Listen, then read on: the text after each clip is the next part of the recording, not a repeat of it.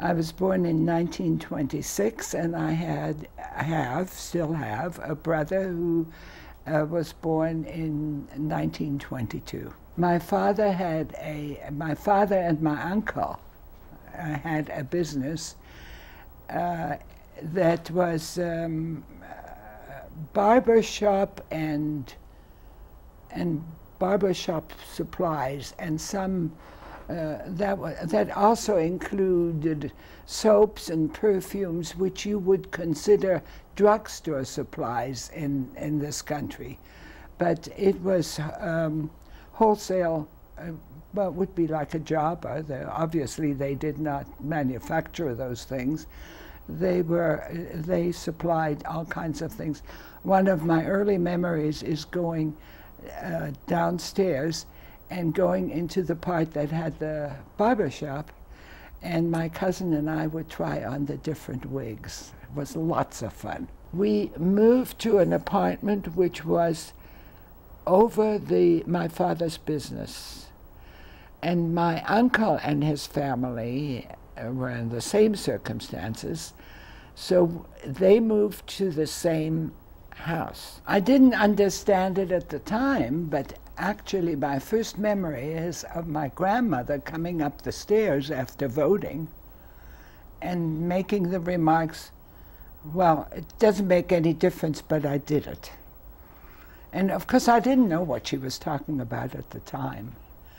But this would be 1933.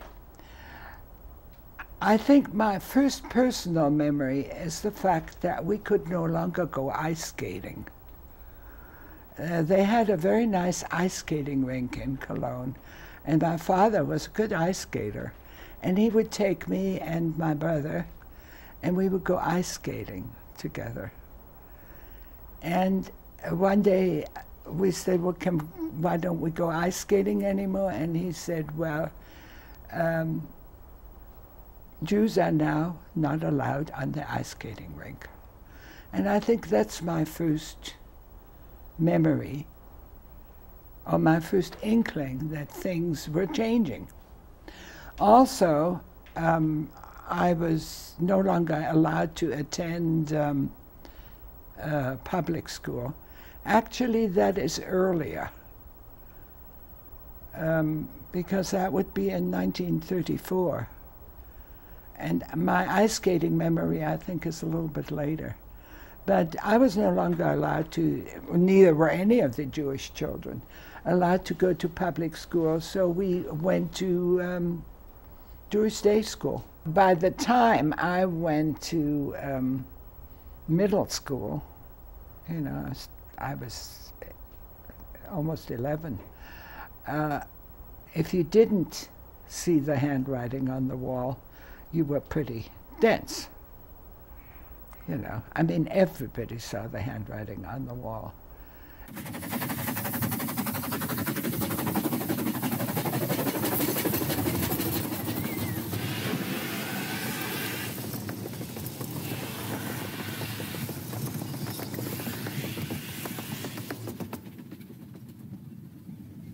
Erich Klibansky. He was the director of the school I went to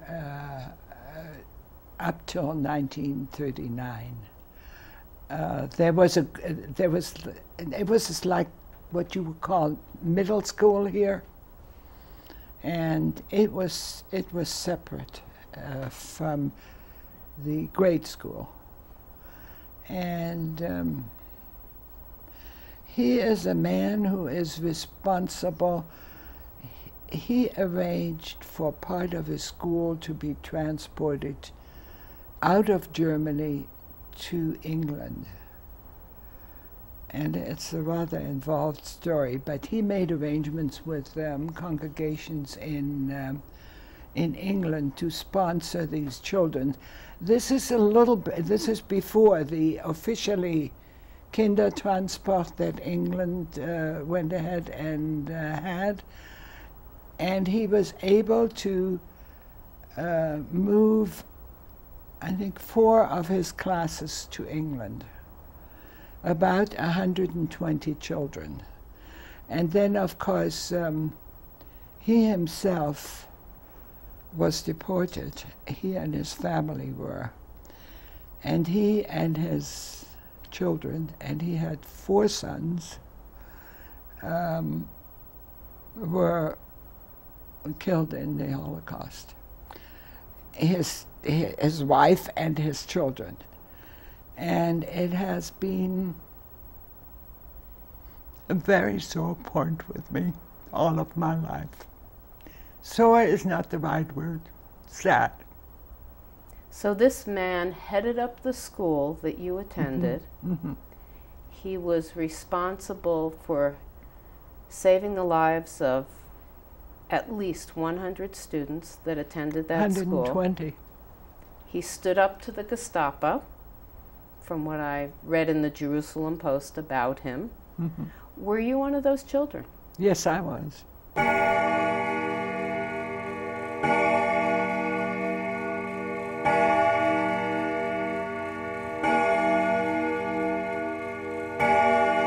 Kristallnacht was triggered, so to speak, because some lower, I don't recall the name right now, one of the people attached to the French embassy was shot by a young Jewish teenager. He was not, I mean, a very important official, which doesn't mean that he should have been shot. He shouldn't have been shot. Nobody deserves to be shot. But he was not, it was not like it was a horrendous thing, like the ambassador was shot. But this gave the excuse for mob violence, which was led by the SS, and whoever wanted to join in with it. First, it was that because of this outrage, the Jews were going to be charged a fine. And then another thing and another thing, I don't remember, it's sort of boiling up. And because that whoever the man was wasn't shot on November the 8th. And I don't know when he was shot, but it was several days earlier. So my uncle and my father went to the train station, and they got on the train, and they went somewhere, and then they got off and bought another ticket and went somewhere else. So my father wasn't home on that morning. Just my mother, my brother, and my Aunt Emmy, who lived in Vienna, but she happened to be visiting. My cousin and I, my cousin Albert and I are almost the same age. I think we're like 10 days apart. So we were very good friends, and of course went to the same school, and we always walked to school together. On the way to school, we would often encounter other kids walking to school who were in the Hitler Youth, and we would be harassed. We'd be called dirty Jews. We would have stones thrown on us. So there were lots of different ways that we could get to our school. And we soon learned not to take the same way every morning. We went different ways. We took this side street or that side street, which was easy in Cologne because we lived in the center of town, and the school was in the center of town. So we went to school, and we decided to go along the main street, well, the main business street, where all the department stores were, and a lot of them were owned by Jewish people. And we saw that the windows were smashed in and everything, but we thought that was very strange, but we didn't stop to talk to anybody. And we went on to where our school was, and again, the school had a courtyard. As you entered, on the right was the synagogue, and then there was a courtyard, and immediately as you entered, facing you was the school building, which was several stories high. As we got into the courtyard, we saw that the synagogue, the windows were smashed, and the Torahs were lying in a big heap in the courtyard. All the religious objects, the talit, everything, and it was burning. And in the building, in our school building, the windows were open and people were throwing things out of the window. And there was nobody around that we knew. So we got scared and we ran home, really ran home. When we got home, I went to my house and he went to his apartment, Albert did. And I walked in and my aunt was sitting at the dining room table crying. My aunt was the most optimistic person that ever lived. But she was hysterical. And that scared me even more.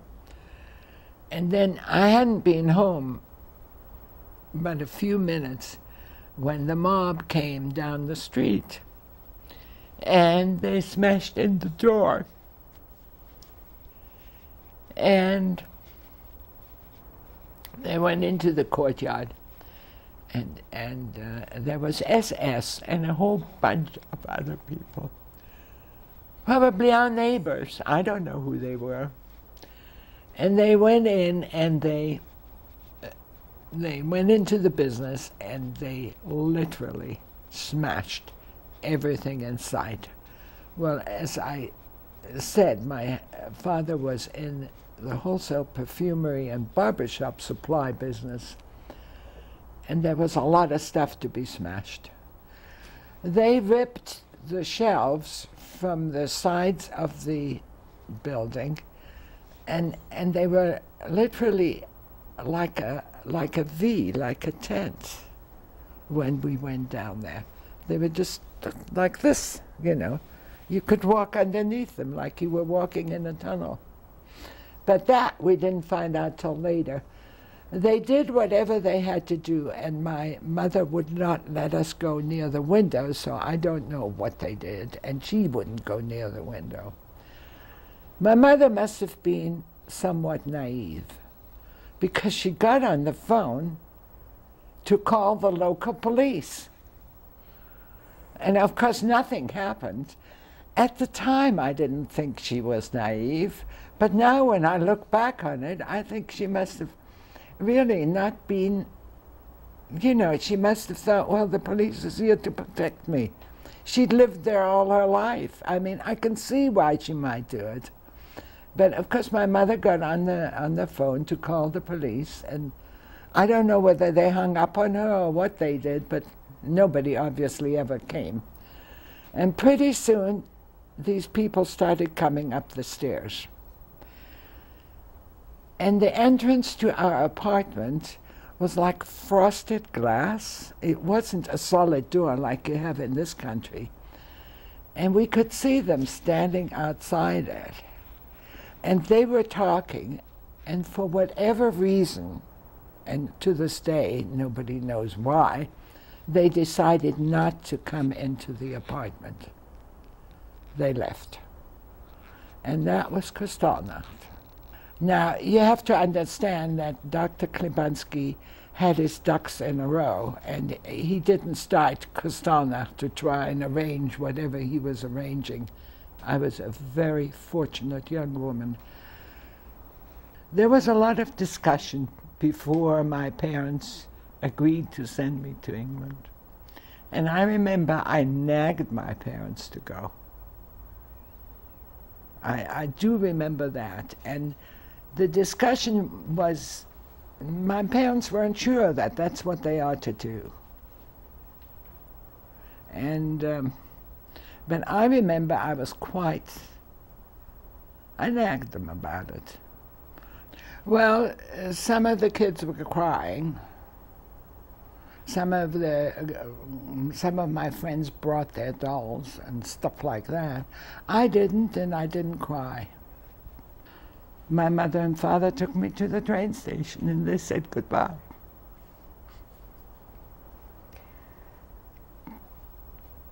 How aware were you, being 12 and a half years old, about the gravity of the situation? Well, I was very aware of it. I mean, like I said before, my life was impacted by it, and I don't know what I knew on a subconscious level that if I didn't get out of there, I wouldn't make it. I don't know. We went through Holland, and for some reason the train stopped there. And I don't, and people came to the train and were very nice to us. I remember that. We got to London, and we were supposed to be set up in a hostel, but the hostel wasn't quite ready yet. My parents had to supply and ship my bed and a trunk for my stuff and linens and stuff like that, and as did all the other parents. And they were going to furnish this big house at 243 Willesden Lane in London, which they did furnish eventually, but when we got there it wasn't ready. So we were asked to stay, we weren't asked, we were told that we would stay with different families until such a time as the hostel was ready. And then we did, and I stayed with a family and got my first culture shock when I was served cornflakes the following morning. I lived in the hostel until war broke out in September 1939 in Europe. And then I was evacuated along with all of the English children. All of us were evacuated to the Midlands. And I ended up in Northampton, where I again lived with a foster family, although this time not Jewish. And in Northampton was a very small Jewish community, and we were somewhat of a, we felt like we were very conspicuous. I stayed in Northampton for about a year and 3/4 or 2 years, and by that time I was 14, and school was no longer an option. In England at that time you could leave school at 14, so school was no longer an option, and the British government didn't think they were responsible for my livelihood. So we went back to London, and we went back to the hostel where we had lived before.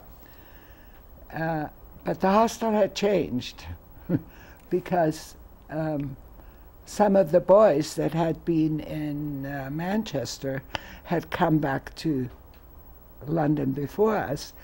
So on the hostel had 3 floors. So the second floor became the boys' floor, and the 3rd floor became the girls' floor. And it was very interesting. However, I have to add that the congregations that had sponsored us had their own problems. Their fathers, brothers, and sons were all in the English army, and they really weren't terribly concerned about us all. So we had to scramble around and find jobs and support ourselves, which we did. Working in a factory that made minesweeping coats as a sewing machine operator. I knew how to use a sewing machine. I mean, that was something somewhere along the line you were taught. And so I worked there until January 1944, when I got a visa to come to the United States. My brother stayed in Germany with my parents because there was no way out.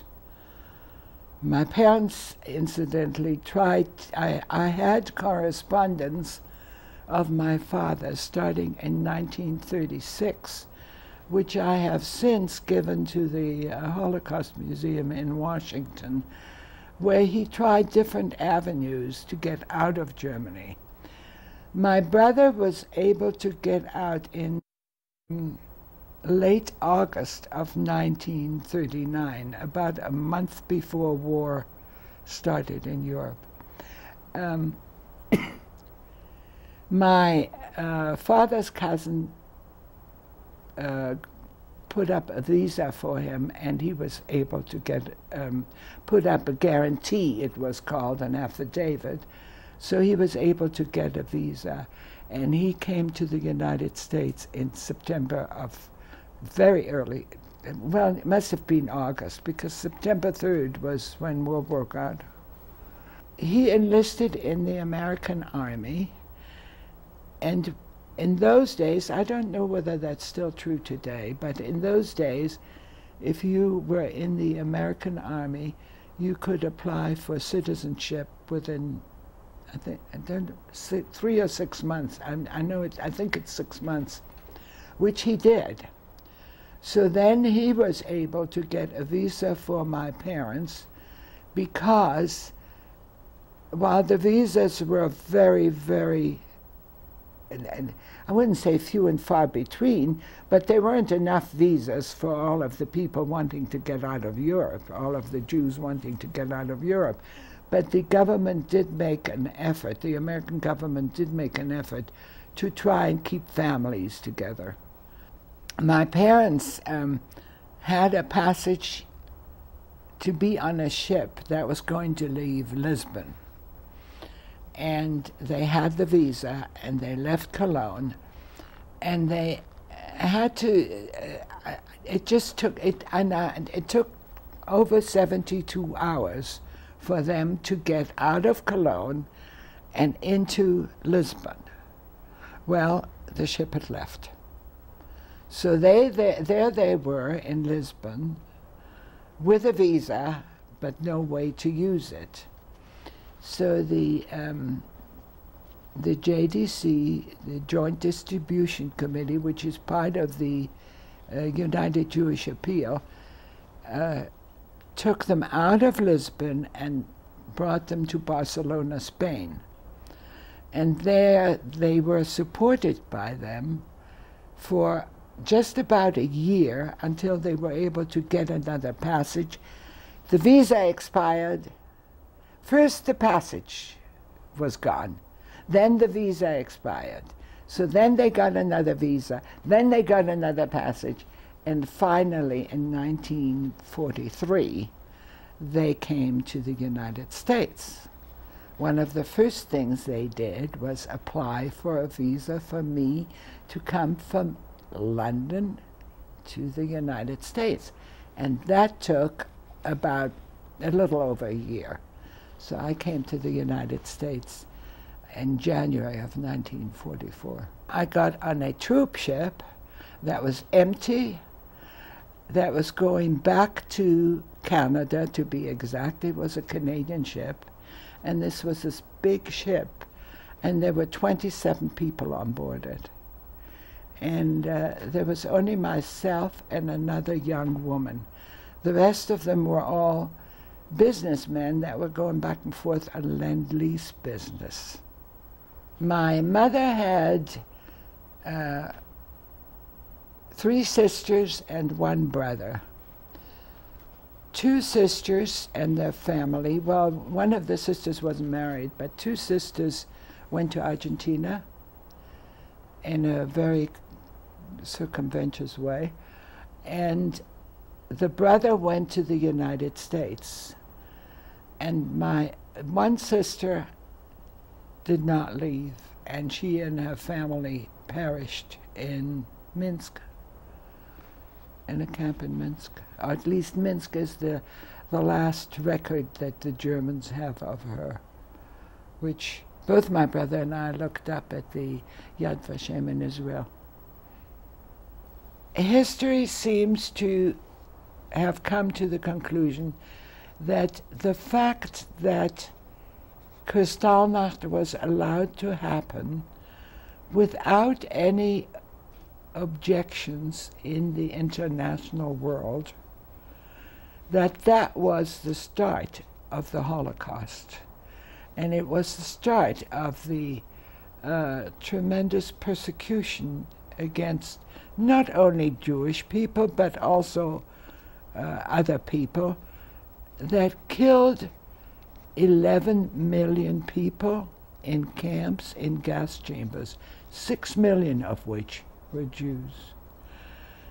And I think it's important to remember Kristallnacht, so that if something else along these lines occurs somewhere, people will stop and say, this isn't right, something ought to be done about it, before it mushrooms into such a tremendous tragedy. Kristallnacht was upsetting to me as a child. It's upsetting to me when I think about it now, but it was not a tragedy. There were many people killed, but if the world would have spoken up, why, surely it wouldn't have been 11 million people just annihilated, and 6 million of them Jews. I realize that World War II, many, many, many other people died, young people in the services. And I don't mean, I mean, I think you almost have to include that in there. All those deaths, all those tragedies. I just think that it's absolutely important to stand up and say what you think is right, and I've tried to lead my life that way.